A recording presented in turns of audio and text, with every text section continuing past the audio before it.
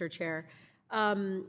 Chair Gensler, I was looking, is like from 2010 to 2019, companies spent, what, $6.3 trillion on stock buybacks.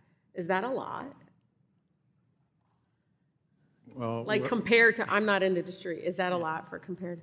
Where I come from in Baltimore, when you're talking trillions, it's always a lot. But over 10 years... My staff made sure to say that's with the capital like T. So. Yeah.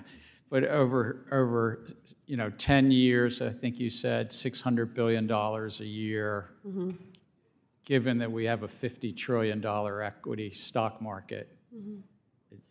The numbers sound about right. Is it true that the average corporate executive receives a larger share of their compensation in actually stock awards and stock options more than even their salary?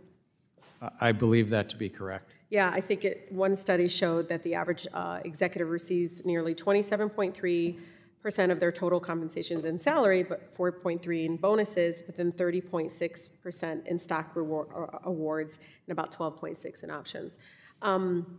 One of the things is about the lack of transparency and how some of these decisions are made, but to make matters worse, some investors in the public have been largely kind of in the dark about the specifics of stock buybacks and the reasons be the companies and how they engage in them. Given all this, I was really pleased to see last year that the SEC finalized an important rule bringing much needed disclosures, as you know, and transparency to very, very, again, very murky practice of stock buybacks. We know, unfortunately, the Fifth Circuit struck it down. So, Chair, do you have any commitment that you can share of whether or not you're going to be re-proposing the stock buyback rule? I thought it was an important rule and voted for its adoption. The Fifth Circuit saw it differently. We took it back to reconsider. It's still on our unified agenda as part of our agenda. We'd have to propose a new rule. Do you have a timeline? I don't have a timeline for you.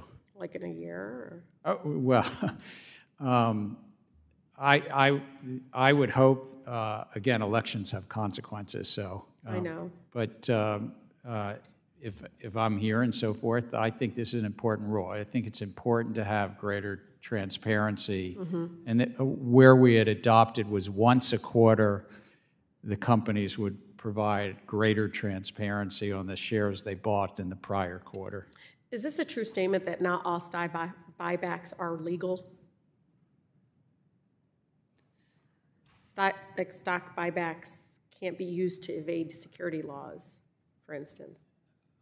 I can think of hypotheticals where you could try to do a stock buyback that evaded securities laws, but I would hope that everybody does them legally. They won't unless you force them, Chair. Come on. So, if anything, is the SEC doing anything to ensure public companies' stock buybacks practices are not violating current law? We're a cop on the beat. It's part of what we do. We have robust enforcement. If any of your constituents or anybody has information or belief if somebody's doing buybacks that are illegal, bring it to our attention. So, Chair, you know this. My favorite section of Dodd-Frank lately has been Section 956. And it's been about, 13 years, and we're still waiting for regulators to finalize this rule preventing compensation packages that encourage excessive risk-taking. And, it impacts our small businesses recently and others when we, again, don't move forward on what the legislative intent is. And so several regulators recently proposed a I think it was 2016 version of the rule, but not all the agencies joined, as you probably know. At its discretion, SEC sometimes performs an economic analysis or cost-benefit analysis for this is to Commissioner Lazzaro, is that what I'm saying? Yeah, say it for me, please. Lazzari. Do you need all other regulators on board before conducting such an analysis? So basically, this is one thing that SEC, maybe Chair can help you, can perform what they call economic analysis on certain rules and cost-benefit.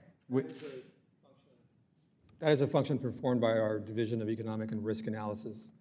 The staff of the Commission as part of a Really rulemaking. quickly, Chair, because we're, And we would need to do an economic analysis, and we would put it out to public comment in this joint rule. but do you need all the companies? Gentlelady's time's expired.